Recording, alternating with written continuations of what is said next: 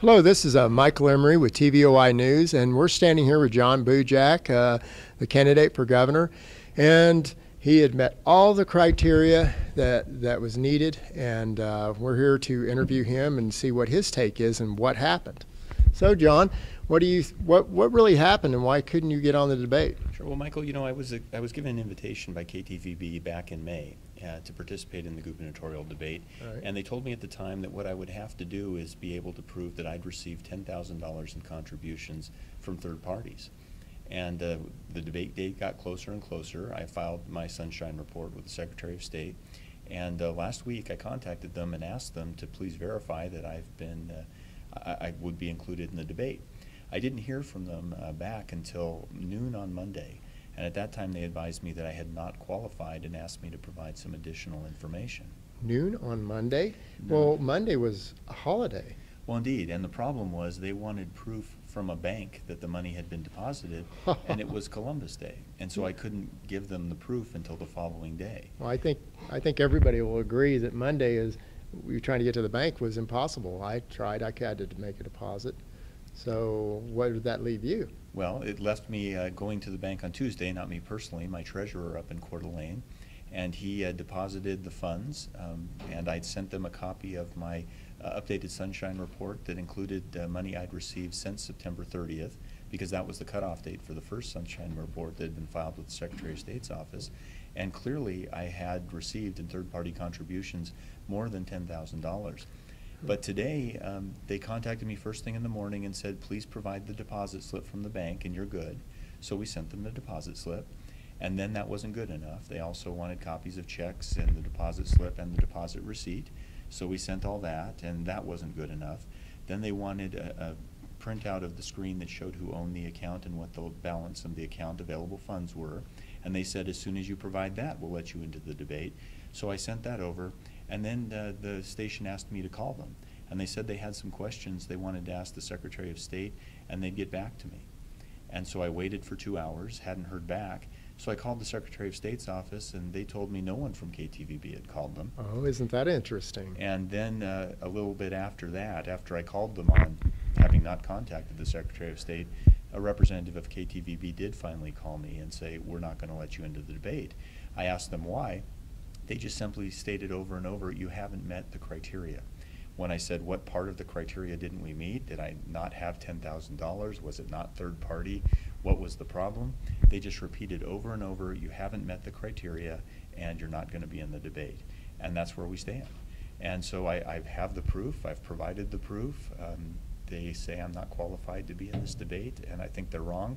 And my theory is there's somebody who's debating tonight that really doesn't want me standing next to him at the podium because they don't want my message, which is the only conservative message this election cycle, to get out to the people. I wonder who that could be. We'll not mention names. I personally had called Channel 7, and at first they were really nice. They said, we'll get right back to you, and we'll call you. And I kind of reiterated some of the things that you had mentioned, that you had followed all of the everything that they wanted you to follow, but that they had waited till the last minute, which I found a little odd. So I asked them the question, point blank, why was it you waited so long to make sure that the criteria was met when he had followed all the rules per statement to them? And so they never responded back. And I think that it's come time where people will have to just admit that they have an agenda. That's why we created TVOI News. We're not getting the truth. We're not getting the answers. We're getting these games, and we just want to have an even, level, fair election. It makes us even wonder if our votes even count when they are the ones counting them. I mean, it's gotten to the point where we have to finally just stand up as citizens and do something about it and speak truth to power. One of the things I'd like to do is thank you so much, John, for doing that. And you know, what kind of fool do they think you are? Because you're very thorough. You're one of the best lawyers I've ever heard of. And you were a prosecuting attorney, isn't that right? Well, it's true. And again, they do have an agenda. This isn't the first time they've excluded legitimate candidates from the debate at KTVB, and I'm sure it won't be the last. And you're exactly right. If people want to hear the truth, they're going to have to search for it. They're going to have to go to stations like yours to learn about it. And I'm hoping the voters are paying attention and that they get informed and they still come out and make the right choice in November. Well, we started TVOI out of an act of desperation. People want solutions, so let's provide some solutions. Let's be men and women within the community, help bring our community back together, and work together for the common goal for ourselves and our children's future. And I see that you've been attacked. They've done very nefarious things that anybody can see was just incogible. So on the last note, what would you like to say to the people of the lovely state of Idaho? You know, the most important thing is get informed, learn the truth, tune into the one debate that's left where I'll get to debate against Governor Otter, and that's the Idaho Public Television debate on the 30th of this month, and that will be broadcast statewide.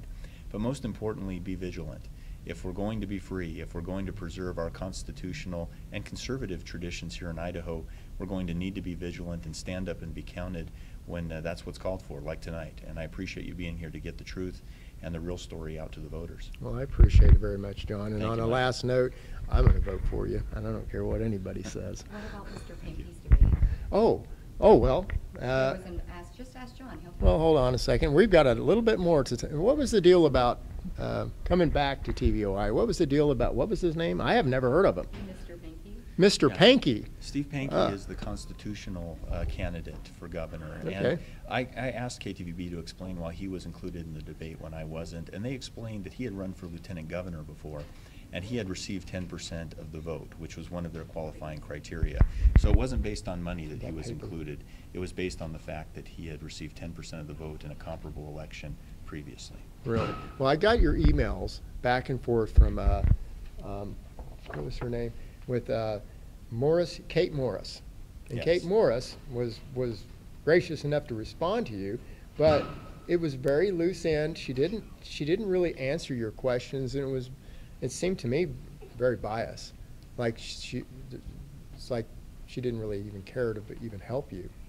Well, my take on Ms. Morris is I don't think I could have possibly provided her with proof or data that would have been satisfactory in her eyes. I totally agree with you. They already had made their decision, and they were going to stick to it. And you know, we'd like to do on one last note, look at the fiasco that Butch Otter put out with the two gentlemen on the debate, on the Republican debate. And we became the laughing stock of Idaho. I mean, nationwide, they went around, everybody just laughed and joked at us, and Otter forced them into the debate. And I think it's only one of two things. Either he's totally incompetent or he had an agenda. Now, I know that may not be your view, but many people out there in Idaho, that's the way they feel. And the game has gotten it's so obvious. But like I said, I really want to thank you for coming. Thank you, Michael. And this is TVOI News, and we speak truth to power, and we're here for you.